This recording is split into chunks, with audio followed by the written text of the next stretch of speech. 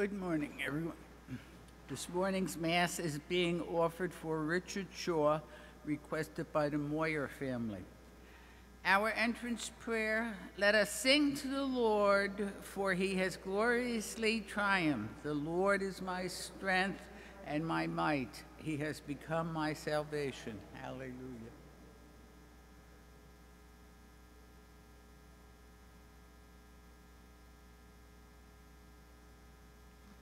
In the name of the Father, and of the Son, and of the Holy Spirit, the grace of our Lord Jesus Christ, the love of God the Father, and the communion of the Holy Spirit be with you all.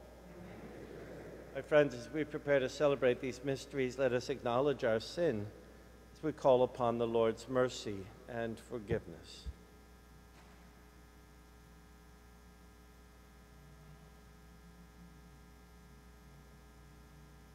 Lord Jesus, you came to gather the nations into the peace of God's kingdom. Lord, have mercy. Lord Jesus, you come in word and sacrament to strengthen us in holiness. Christ, have mercy. Lord Jesus, you will come in glory with salvation for your people. Lord, have mercy. May Almighty God have mercy on us, forgive us our sins, and bring us to everlasting life. Let us pray. O God, by whose grace, though sinners, we are made just, and though pitiable, made blessed, stand, we pray, by your works, stand by your gifts, that those justified by faith may not lack the courage of perseverance. Through our Lord Jesus Christ, your Son, who lives and reigns with you in the unity of the Holy Spirit, God, forever and ever. Amen.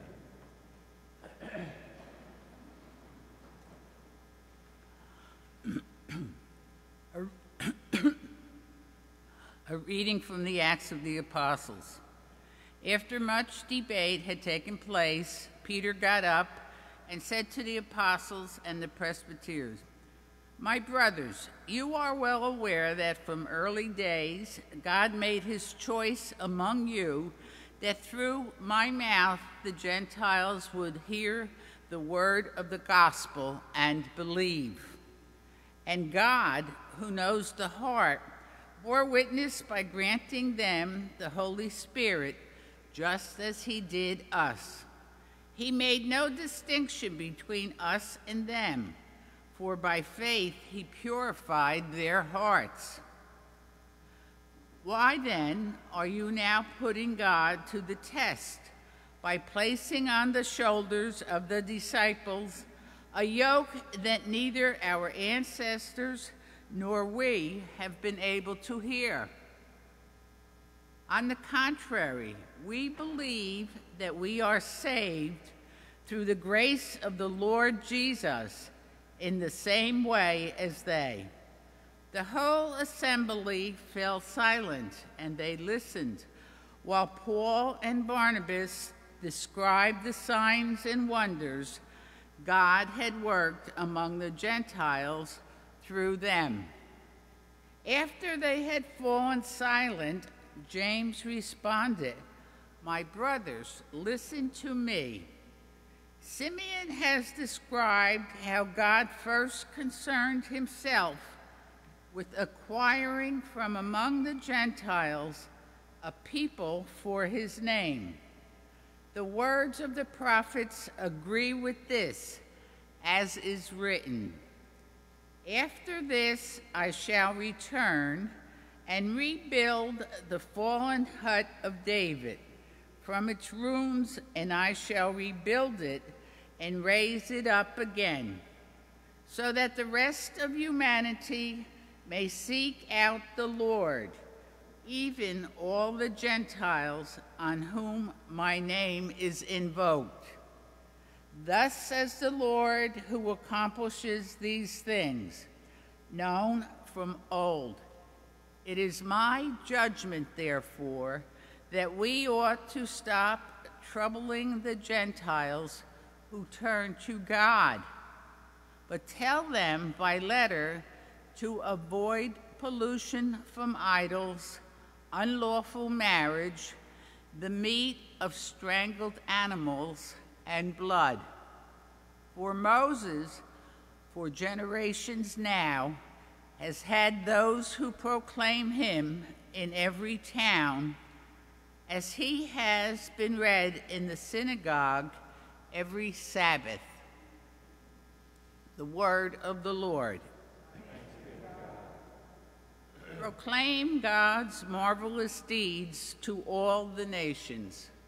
Proclaim God's marvelous deeds to all the nations.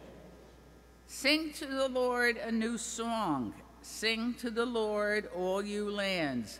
Sing to the Lord. Bless his name. Proclaim God's covenant. Announce his salvation day after day.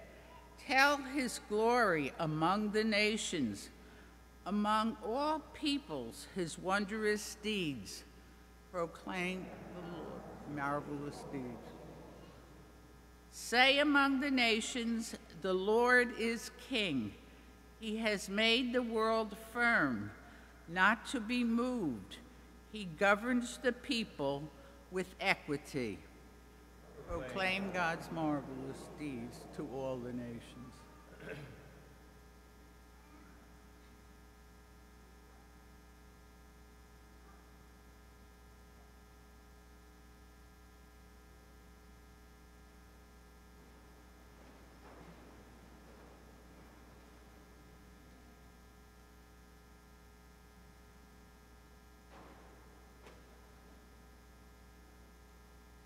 Alleluia, alleluia. My sheep hear my voice, says the Lord. I know them, and they follow me. Alleluia, alleluia. The Lord be with you. A reading from the Holy Gospel according to John. Jesus said to his disciples, "As the Father loves me, so I also love you. Remain in my love. If you keep my commandments, you will remain in my love, just as I have kept my Father's commandments and remain in his love. I have told you this so that my joy might be in you and your joy might be complete." The Gospel of the Lord.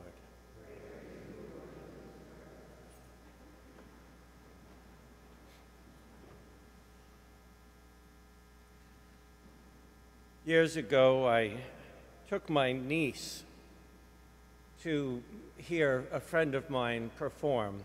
This friend of mine is a singer. She's professional.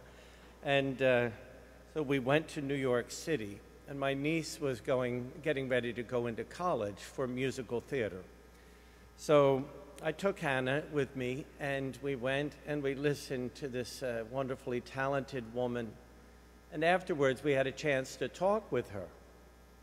And in the course of the conversation, as the singer, Gabrielle, was talking with Hannah, she said to her, "Well, what are you doing? Are you performing? Are you singing at all?" And Hannah said, "Well, I have a job. I have a summer job that I'm helping out at such and such a place, and I'm doing this and doing that." And she wasn't singing. And the singer said to her, "To be a singer, you have to sing." Makes sense, doesn't it? Jesus says, you have to love. You have to love to be a lover. And I've loved you first, so go and do the same. It's almost circular in that. John tells us that love consists in this, not so much that we love God, but that God loved us first. That love that God has given to us through Jesus Christ and the example that he gave us is then imbued in us, and then it makes us want to share it with others. And as we do that, we come to at least approximate the perfection that happens when we love truly, when we love with a perfect love, that is not selfish, that is generous, that is generative in the way it's experienced. It's that same love that God gives us. And Jesus, in this very short passage in this Gospel of John, Jesus explains to us that we come to that love if we live the commandments that that God gave us. And what are those commandments? They're the commandments of love. Love of God and love of neighbor, right? It's all tied in, and it all comes back to God, because God is love. And so we're entered into that whole circle or cycle of living and dying, rising, right, with God's love. And the command for us is to do that. And rather than it being an onerous command, what comes with the commandment is, if you love as I have loved you, you will remain in my presence, and you'll find joy, and your joy will be complete. You know what that means? When we find joy, we don't want for anything. You know how so many people are looking for love in all the wrong places? To coin a phrase. And they're not happy, they're unsettled, they're always lacking something. But when you find a person that has found love and is experiencing joy, it's immediately recognizable. That's what awaits us. The only thing we have to do is let God love us and then love in return.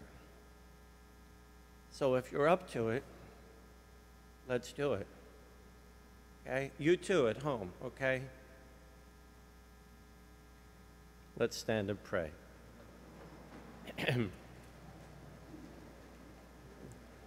For our bishops throughout the world, may the Holy Spirit continue to animate them in their proclamation of the gospel. We pray to the Lord. For civic leaders, may the Lord light a pathway for their prudent and just decision-making in service of the common good. We pray to the Lord.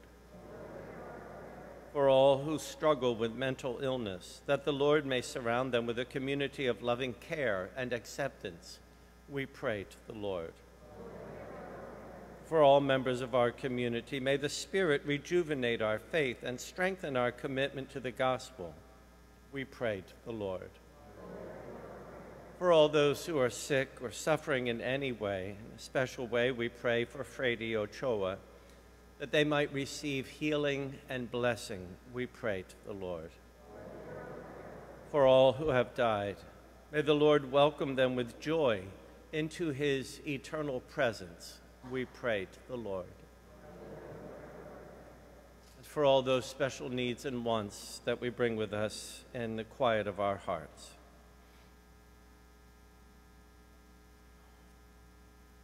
We pray to the Lord. O good and gracious God, we trust that you always hear us, and we ask that you answer these petitions in accordance with your will, through Christ our Lord. Amen.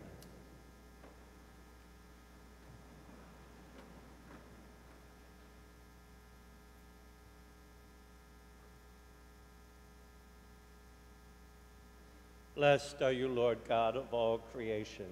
For through your goodness we have received the bread we offer you, fruit of the earth and work of human hands. It will become for us the bread of life.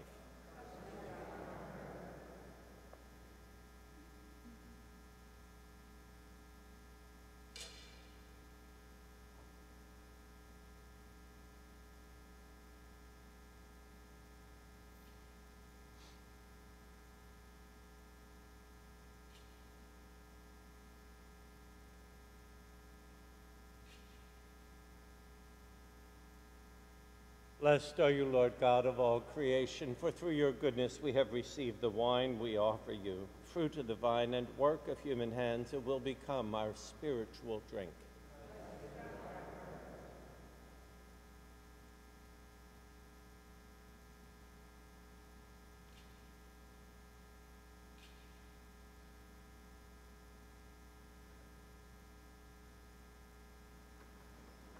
Pray now, brothers and sisters, that my sacrifice and yours be acceptable to God the Almighty Father. May the Lord accept the sacrifice for our good and the good of all his holy church. O God, who by the wonderful exchange effected in this sacrifice have made us partakers of the one supreme Godhead, grant, we pray, that as we have come to know your truth, we may make it ours by a worthy way of life, through Christ our Lord. The Lord be with you. Lift up your hearts. Let us give thanks to the Lord our God. It is truly right and just, our duty and our salvation at all times, to acclaim you, O Lord, but in this time above all to laud you yet more gloriously, when Christ our Passover has been sacrificed. For with the old order destroyed, a universe cast down is renewed, and integrity of life is restored to us in Christ. Therefore, overcome with paschal joy, every land, every people exults in your praise, and even the heavenly powers with the angelic hosts sing together the unending hymn of your glory, as together they acclaim, Holy, holy, holy Lord God of hosts. Heaven and earth are full of your glory. Hosanna in the highest. Blessed is he who comes in the name of the Lord. Hosanna in the highest. You are indeed holy, O Lord, the fount of all holiness.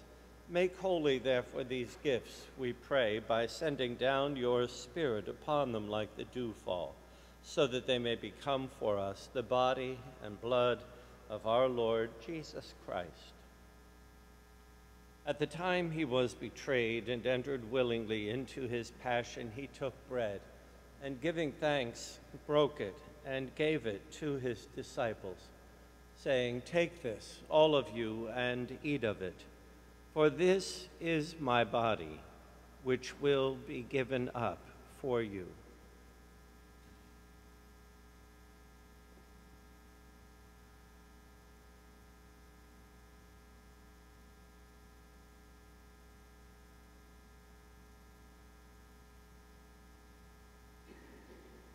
In a similar way, when supper was ended, he took the chalice, and once more giving thanks, he gave it to his disciples, saying, Take this, all of you, and drink from it, for this is the chalice of my blood, the blood of the new and eternal covenant, which will be poured out for you and for many, for the forgiveness of sins. Do this in memory of me.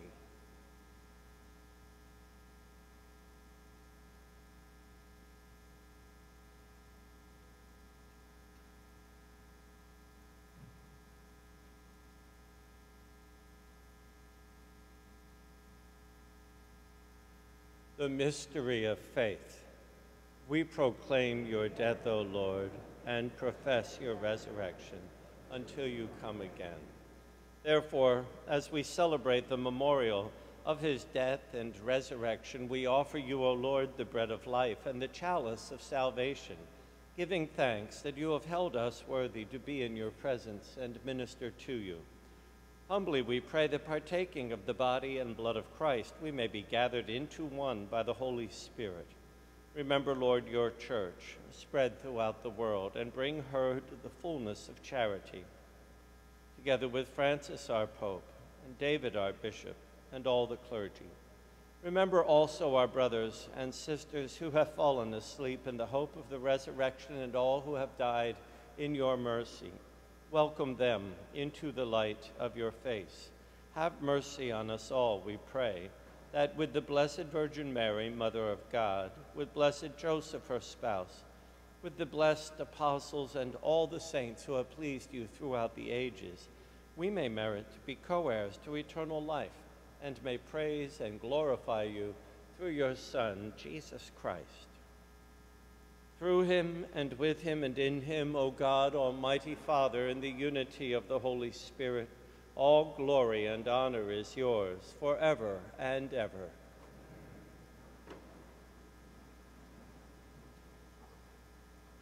At the Savior's command, informed by divine teaching, we dare to say, Our Father, who art in heaven, hallowed be thy name. Thy kingdom come, thy will be done, on earth as it is in heaven. Give us this day our daily bread, and forgive us our trespasses, as we forgive those who trespass against us. And lead us not into temptation, but deliver us. Deliver us, O Lord, we pray, from every evil. Graciously grant peace in our days, that by the help of your mercy we may be always free from sin and safe from all distress, as we await the blessed hope and the coming of our Savior, Jesus Christ.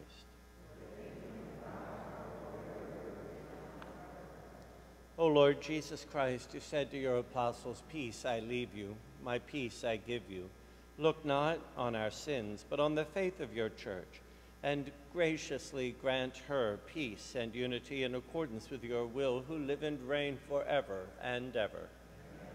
The peace of the Lord be with you always. Let us offer each other a sign of Christ's peace.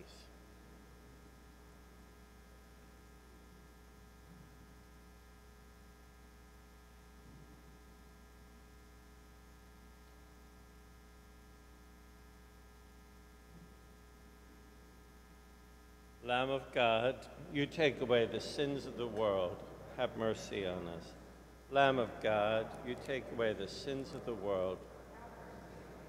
Lamb of God, you take away the sins of the world.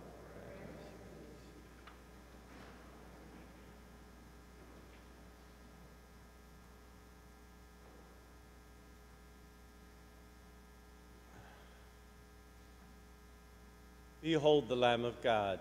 Behold him who takes away the sins of the world. Blessed are those called to the supper of the Lamb.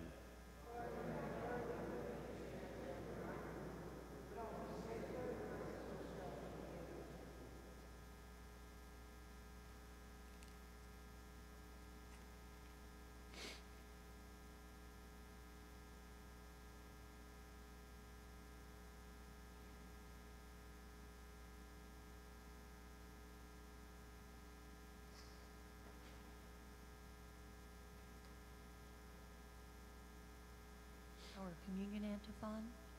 Christ died for all, that those who live may live no longer for themselves, but for him who died for them and is risen. Alleluia.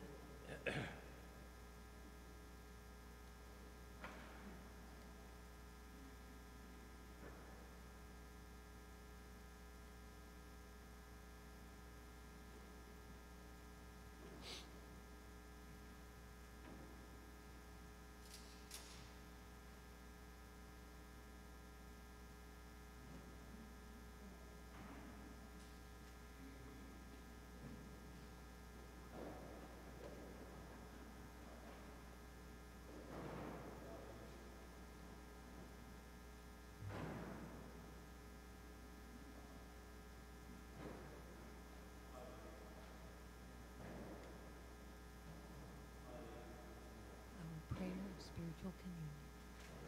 My Jesus, I believe that you are present in the most holy sacrament.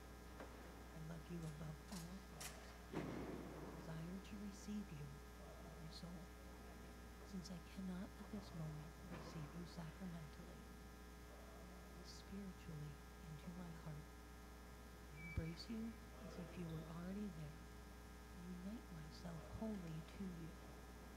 Never permit me separated from you. Amen.